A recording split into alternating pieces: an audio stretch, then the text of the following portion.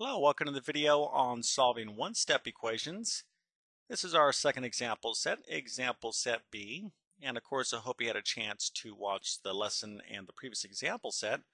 And if you did, you know that we're focused in on using inverse operations to solve these basic one-step equations. So let's go and tackle these equations. And of course, we want to always show all of our work. So our first one is 2x equals 14. Now what does that mean, 2x? All right, well that means multiplication. All right, so that means 2 times x. So if I want to get the x by itself, I have to use the inverse operation when I see multiplication. So that's going to be division, okay?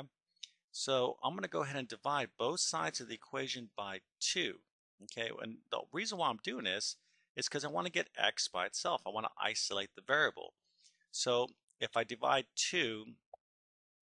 the left-hand side of the equation by 2, I also have to divide the right-hand side of the equation by 2, okay? And when I do that, I get 2x divided by 2, and that's going to be equal to 1x. 2 divided by 2 is 1, so I got my x there. And I'm going to get 14 divided by 2, and that is 7. Okay, so 1x equals 7 is the same thing as x equals 7, and that's it. But the concept here, this is the big concept that I want you to get.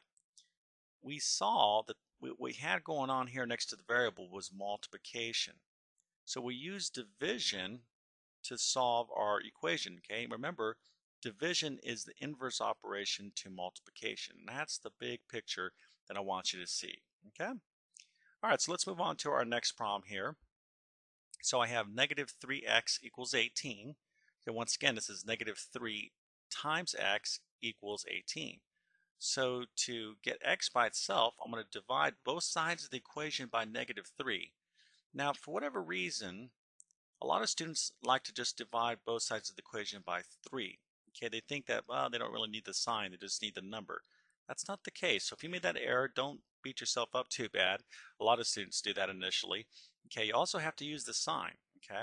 And we'll see here in a second, all right? So we want to divide both sides of the equation by negative 3, okay? Now, let's see why we had to do that, okay? Because negative 3 divided by negative 3 is a positive 1. That's what we want. We want positive 1. If we just use 3, well, we got a negative 1. So this is going to be positive 1x, okay, or x, and that's going to be equal to 18 divided by negative 3, which of course is negative 6.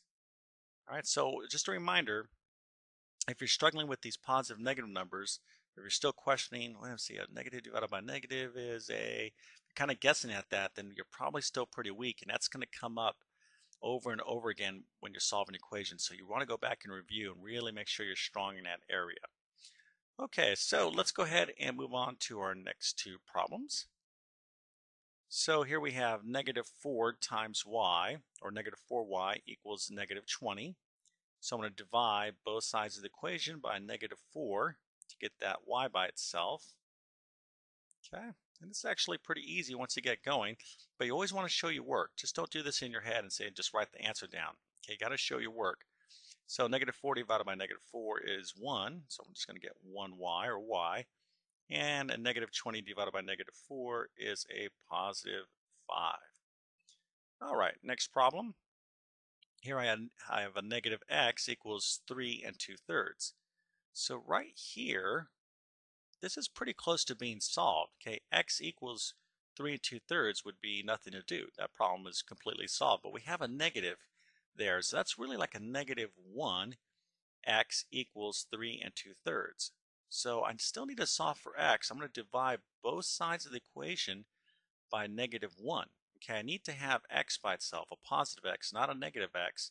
So if I do this, I'll get that positive x. So negative 1x divided by negative 1 is a positive x, and then 3 2/3 divided by negative 1 is negative 3 2/3. Okay, so let's move on to our next two problems. So hopefully by now you're like, oh, this is pretty easy.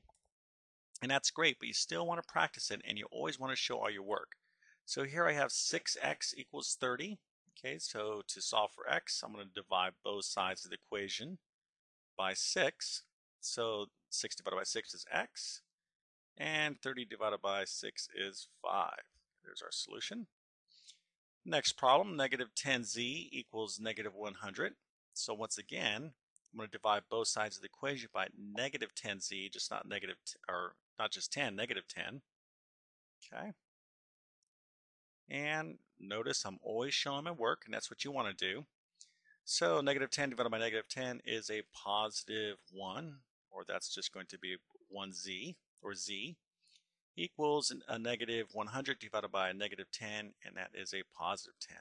Once again, if you're struggling with those positive negative number rules, if you have to think about it like a long time, if you're really like, okay, a negative divided by a positive is a this and that, you know, if you're getting them right, that's great. But if you're still like questioning whether you really know it, you want to go back and review. You really want to master that stuff, okay?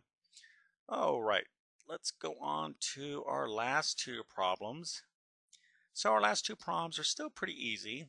Basically, we're still going to be dividing both sides of the equation by a number, but in this case, we're going to be dealing with decimals. No big deal. So hopefully you have your calculator out. I have 8.1w equals 0.02. So to get w by itself, okay, I'm going to have to divide both sides of the equation by 8.1.